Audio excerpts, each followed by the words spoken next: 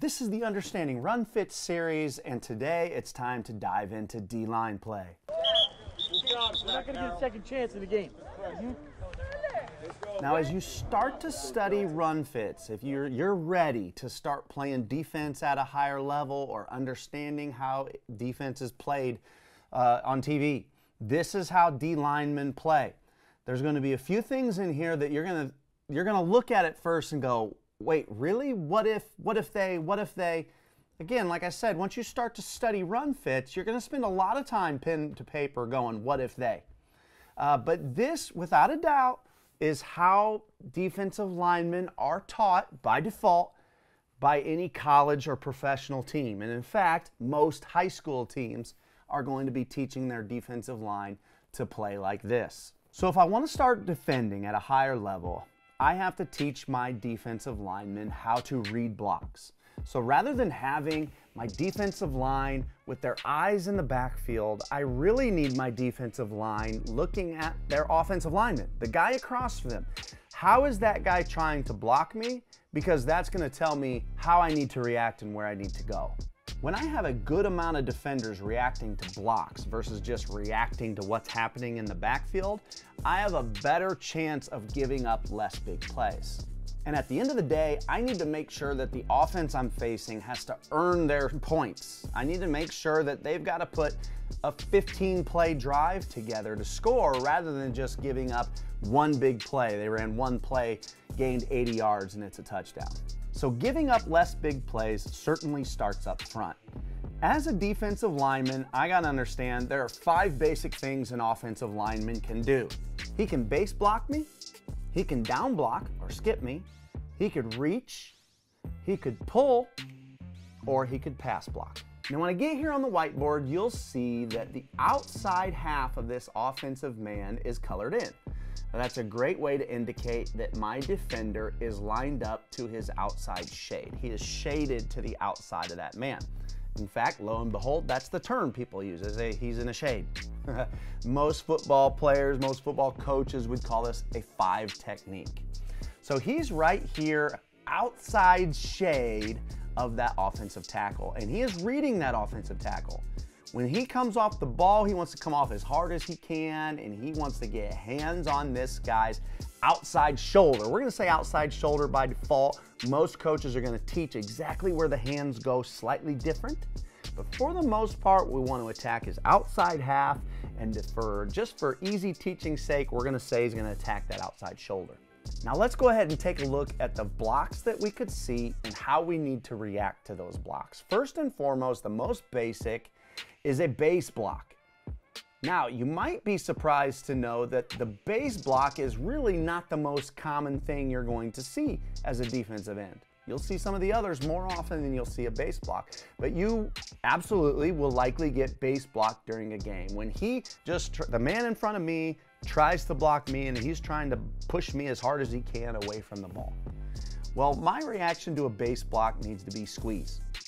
Base, squeeze. I need to try to push back into him as hard as I can, not lose ground. I would love to gain ground if I can, but I got to take him with me if I'm gaining ground, and I need to make sure that my head stays to the outside because that is my gap responsible by default, right? We talked about in the last video, by default, I'm a C-gap defender. I got to keep my head in that spot. One problem you'll see is that a kid that can get nosy too soon. He gets nosy, he sees something, maybe action going away or action going inside of him, and he reacts too soon and dips his head inside. Next thing you know, the ball carrier bounces outside because he got nosy and did not maintain his gap responsible. So he's got to keep his gap integrity, as they say, and he's got to keep his head to the outside, and I want to try to constrict this hole as much as I can. So my reaction to a base block is squeeze, push it back. The second thing that I could get, which is maybe the most common, is a down block. So I'm going to get skipped in some way, shape, or form. This offensive tackle might be down blocking to my teammate, or he might be trying to get to a linebacker. Either way, he's skipping me. Well, as we said, I am trying to get my hands on him, so hopefully I do. We don't want him to get a free shot on my teammates. I'd like to influence him, right? Maybe kind of have him off balance because I've hit him so hard on the shoulder. and I recognize that I'm getting skipped. So that's a down. My response to a down block needs to be trap. Now that's just kind of a shortcut term that we use, but I need to be looking for a trapper. And a trapper is a blocker coming either from the backfield or from the other side of the formation, but make no mistake, someone is coming to kick me out. And I have two lines there. It's going to be one or the other, but one of those guys, someone, when I get skipped, they didn't just forget about me. Someone is coming to kick me out. So my response to down needs to be trap. I'm going to come and scrape straight down that line. Hands on, he's skipping me. It should turn my shoulders, and now I'm looking straight down the line. I got to keep my eyes out of the backfield, and I have to dip my outside arm underneath that kick out and make contact and pry up through. So I would love to dip, we say dip, rip, pry. Dip, rip, and then I could pry to get vertical after I have spilled the trap. That's the term they use, spilled the trap. Made that trap block go outside. If that sounds complicated at all, wait till you start coaching it and realize that teaching people to spill a trapper, to react to a down block by scraping straight down the line and prying up through is one of the hardest things to do in coaching. It'll take you every bit of a month, 2 months of practice, maybe a full 2 years of coaching the same kid to get that kid to begin to react to down blocks by spilling trappers. Which is why not all football teams are good at football. It's why some teams are better than others consistently. They have a consistent set of coaches that's following a consistent set of rules and been teaching kids consistently over the course of years. And that's why they're very difficult to beat.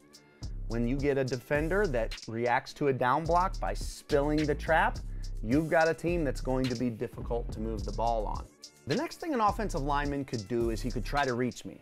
Now, a reach block means that he's trying to get outside of me. He's trying to get around me. He wants to get to my outside shoulder to allow his teammates to attack the outside. Well, my reaction as a defender, my reaction to a reach block needs to be to not get reached. We used to say push-pull. I'm trying to get my hands on. As I said, that's always the first thing. And I need to push with my outside hand and pull with my inside hand and keep my head to the outside and fight against that reach. So whatever terminology you want to use with your players, the bottom line is my reaction to getting reached needs to be to not get reached. I need to fight that, and I'll fight it as far as I have to run to make sure that this guy is not reaching me. I've got to fight it. I cannot settle. And that's what you want to guard against as a coach, is your kid looking at this, seeing space and going, you know what? It'd be way easier if I just dipped inside. And you're right, it would be easier for you as a defender. It would be easier for you, but I promise you it is not better for your team for you to go underneath the reach block. So he could try to reach me, and I need to fight that reach. The third thing a guy could do is he could pull, which means he's gonna run away from me. He's pulling to the other side of the formation. Now this one is the most counterintuitive and hardest for a new coach to get used to, that this is actually how it's played, but my reaction to pull needs to be follow. So when he starts running away to the other side of the formation, as I said, I'm trying to get my hands on him. I'm gonna attack hands on him, and I need to be running with him. I should be right in his hip pocket, and he will take me to the ball. I chase him straight across that line of scrimmage.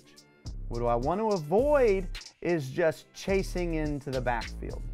Now, before you get too uncomfortable with the idea of this defender just chasing a puller the other way, keep in mind, this defensive end does have other people behind him, right? And the whole defense works together. We use that word puzzle. There's pieces to this puzzle, and it all comes together. Any one piece by itself, no, is not good. But the pieces together make for a very stingy defense. So my reaction to pull is follow. The last thing an offensive lineman could do is retreat. He'll actually back up. Do you know what that means? That's right, it means pass. They back up in pass protection. So when he backs up I now know that it's pass, and now, and only now, I get to turn on the jets and put on my pass moves. Now, whatever pass moves as a coach you've given your kids permission to do, a lot of coaches will say, I need you to stay on that outside and just rush, right? You'll just speed rush to the outside. Maybe you're a coach and in your system you're going to allow that kid to bull rush as well. Maybe if he gets to a certain point, you're going to allow him, he could spin back underneath. That's up to you as a coach. That's where you spend time, pen to paper, saying, what can we get away with schematically allowing him to do when he sees pass? So that last piece of the puzzle, the last thing that offensive lineman could do is retreat. And when he does, that means pass, you are free to pass rush. So did I lose you? Those are your reactions to the 5 basic things an offensive lineman can do. He base blocks, I squeeze. He down blocks, I spill the trap. If he reaches me, I have to not get reached. When he pulls away, I need to follow. And when he retreats from me, it's pass, I can rush. I hope you enjoy this. Stay tuned as we start to put the pieces together. We'll talk linebackers next, and then we'll put everything together and start drawing up. If you, for lack of a better term, just break out the napkin and start drawing up plays and show you how our run fits will work and will make us a very stingy defense. If you haven't done so already, be sure to like and subscribe. We really appreciate your support. If you haven't checked it out yet, click on join. You can see some of the options to support us further and all the perks and bonus footage and bonus clinics that you'll have access to if you want to check that out.